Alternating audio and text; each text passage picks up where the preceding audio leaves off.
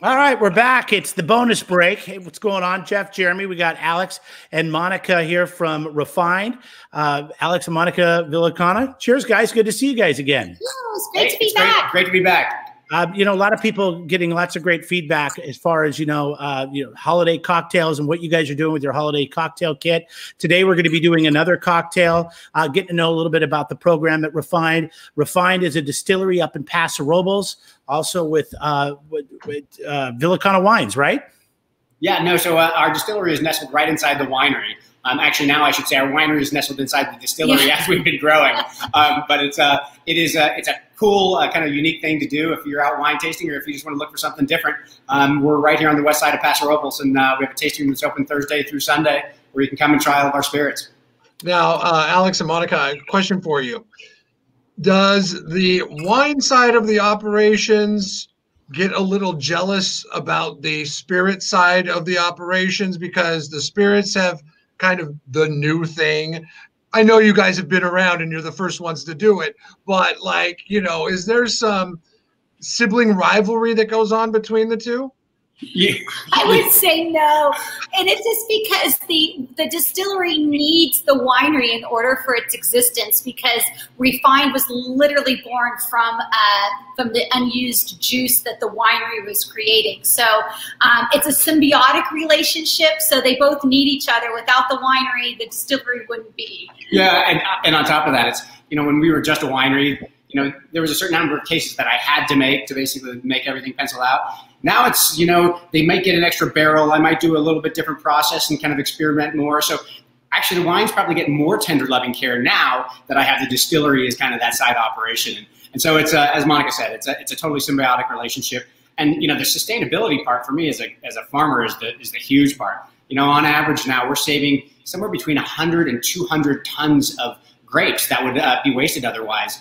And, for me, it's just crazy because I know, I farm my little vineyard and, we get 30, 40 tons off of that. And to think that I would have to farm, 4 times as much and that would get wasted is just crazy to think about it. And so that's the kind of the plus side is, I think the wine wins and the distillery wins as well. Well, it's great because, I know there's waste in everything that's made. Every product is going to have some sort of waste somewhere. The fact that you guys have figured out how to do this, I know people love it in Paso Robles, but people have to love it that come from the Valley, from Northern and Southern California and other parts of the United States, that they get to come somewhere and not only enjoy the wine, but a local product that is different that they can take home that is distilled right here, a spirit. And that's what makes part of the tasting experience a little bit more unique, because a lot of times people are coming here, they're like, wow, we saw a distillery. No way, there's a distillery in Paso. And then we start them with the wines and they're like, well, wait a minute. But by the time they're through the wine flight, we've prepped them and primed them for the story of the distilled spirits. And then they leave here going, aha, that's what happens. The distillery is literally made from the juice that came from the winery. And so they leave knowing just so much more about the whole process of how things are made and how things are used. And then as Alex was saying with the sustainability of it, we're getting juice from some 25, 30 other wineries here in Paso Robles. So Refined, the name Refined really comes from finding a reuse for those grapes and then refining it into spirits. But it really is Paso's brand because so many wineries are contributing to the base material that makes our spirits. So that's kind of cool too. Yeah, for sure. Alex and Monica from Refined Distillery. They're up in Paso Robles off Vineyard Drive. Go to refineddistillery.com. They've got a great holiday kit. Today we're making something that's not quite comes in the holiday kit, but it's a favorite, and you can still get it at Refined. We're doing the blueberry gimlet today. And Alex, let's start making this drink. We'll kind of talk as we go along, but we start with your gin, right? Yeah, no, so we start with Refined gin. This is actually one of our original 2 spirits. So gin, for all intents and purposes, is just a flavored vodka. As a winemaker, though, this was a lot of fun because it was like putting a blend together. I've been doing blends for wines for 30 plus years, but this one was blending botanicals. You could really fine tune it. So it was almost like a blending 101 course for me. And so I worked with another winemaker. We put together a blend and ended up with 7 botanicals. Always have to have juniper for a gin, and then we have lemon and orange peel, grains of paradise, orris root, and lavender that round it out.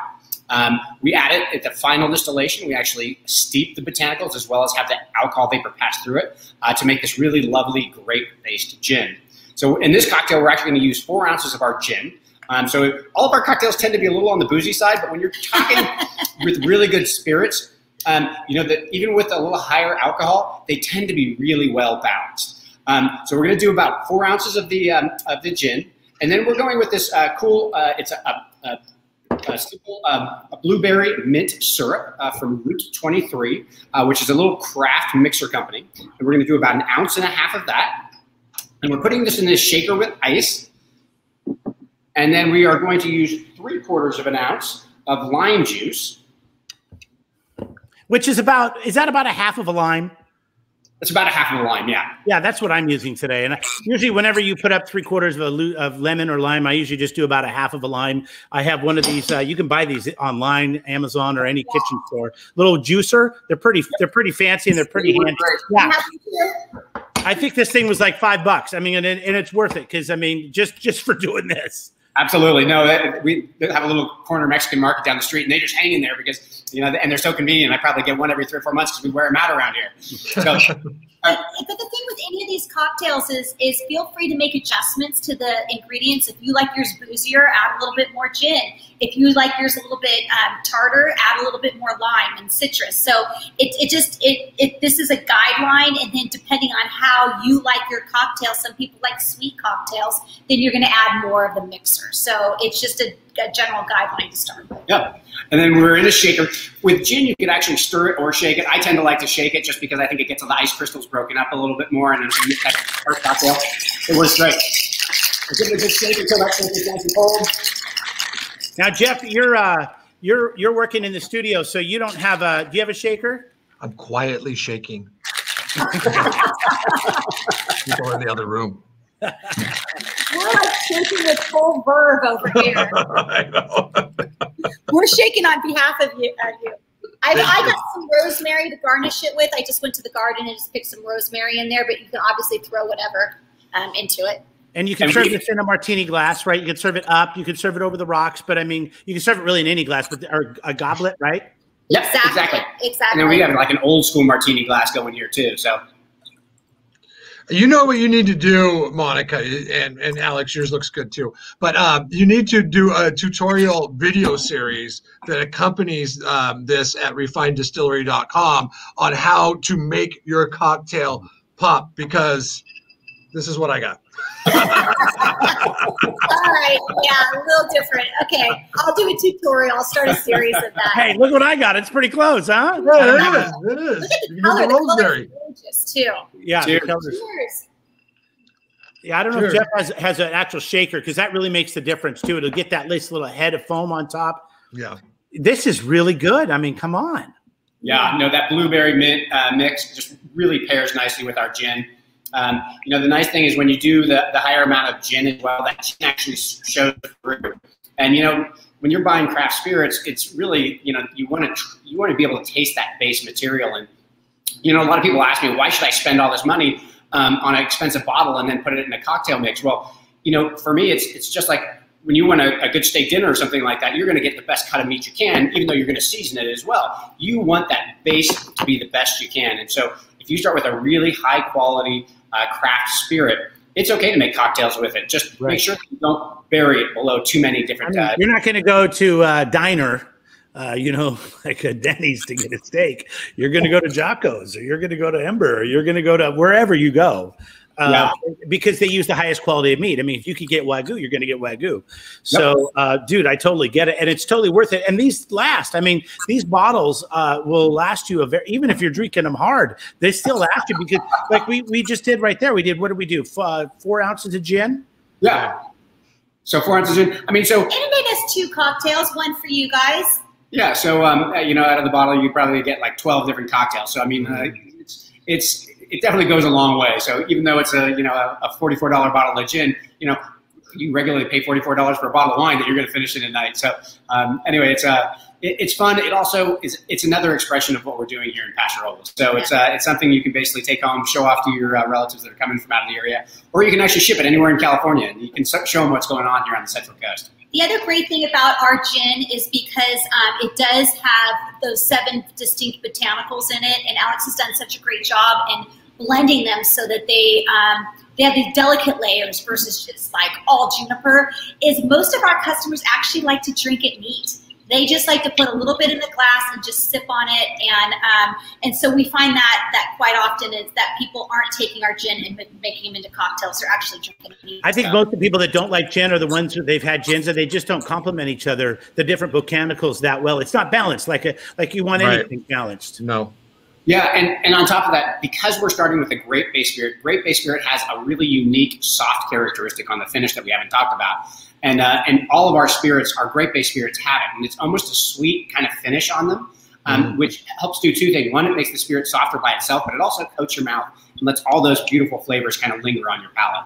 And even from the whiskeys to the vodkas, it's got this, I think, you know, with a lot of the traditional whiskeys and the bourbons in the United States, they punch you in the face with that. And you don't get that. You get that it's, I don't know how to describe it. I think you put it best. It rounds off and it's not as harsh, which makes for amazing cocktails, but it also makes for a great experience on the rocks that you're not choking it down.